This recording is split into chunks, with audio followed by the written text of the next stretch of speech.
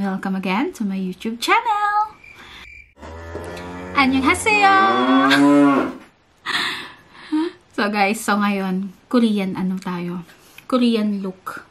Kaya ako nakaganto guys kasi ang gagawan ko ng reaction video ngayon is si IU. At kung alam nyo lang, 'di ba, yung mga pormahan niya sa Hotel de Luna, medyo ganto. Hindi ko magaya yung mga pormahan niya dun dahil sobrang social niya dun. Kaya inspired by ganun. So, gagawin natin ng review guys, yung kanta ni IU na kakolab niya si Suga. Masasabi ka Suga? Kakolab niya si Suga at sinasabi nila na collaboration of the year daw.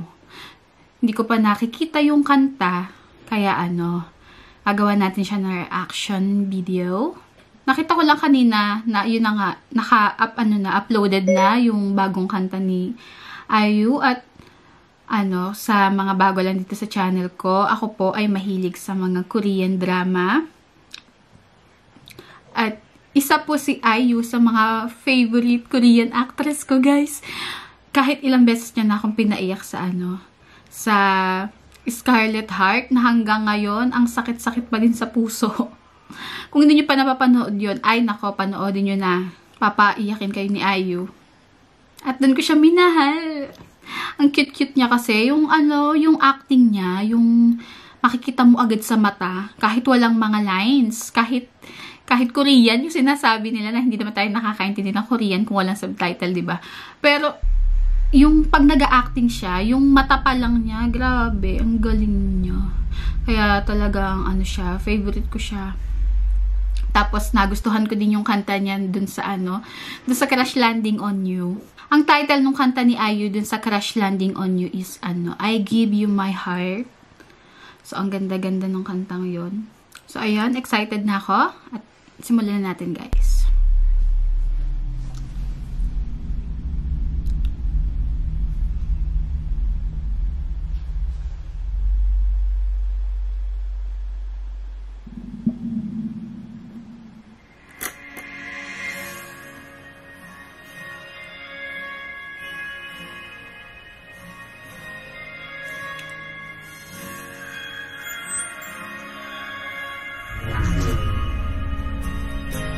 Ang cute talaga ng mukha niya.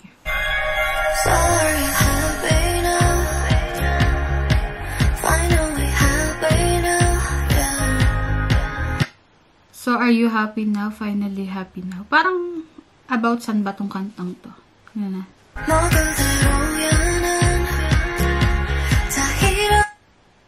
Ang cute!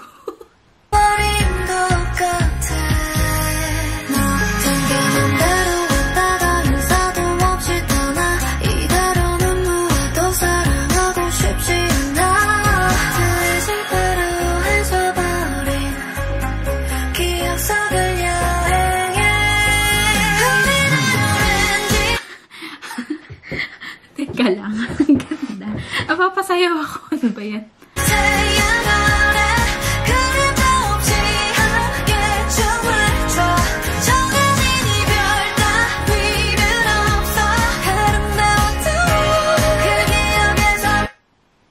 Ang charming talaga ng mukha niya. Alam mo yun? Yung parang bata lang na sweet, innocent.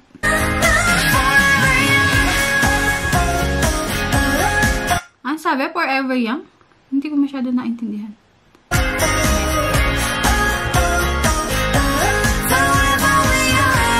Ay, forever young.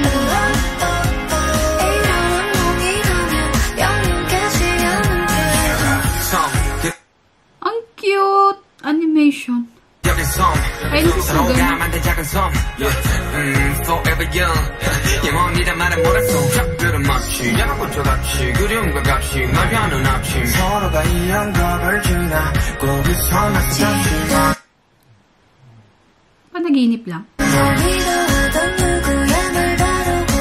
한 뼘짜리 추억을 잊는 게 참 쉽지 않아. 시간이 지나도 여전히 날 붙드는 그곳에 ang ganda. May pagka siya. Parang webtoon, anime, ano ba tawag?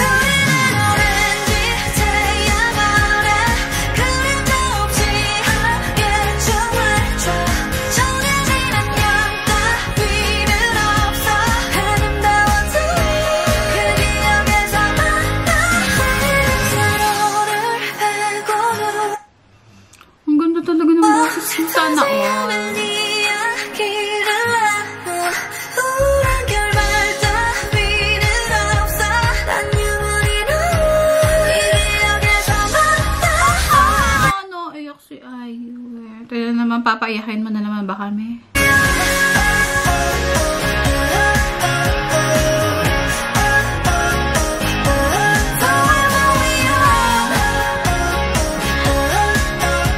Ang cute, kamukha niya yung...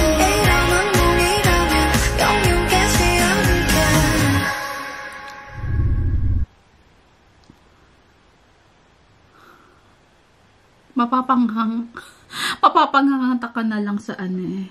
Ang cute-cute niya. Oh. Tapos na.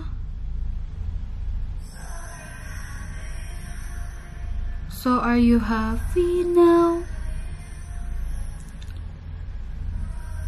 Ang cute.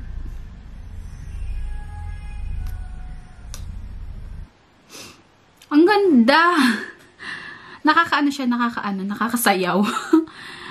Pero lang ako dun sa part na na rap.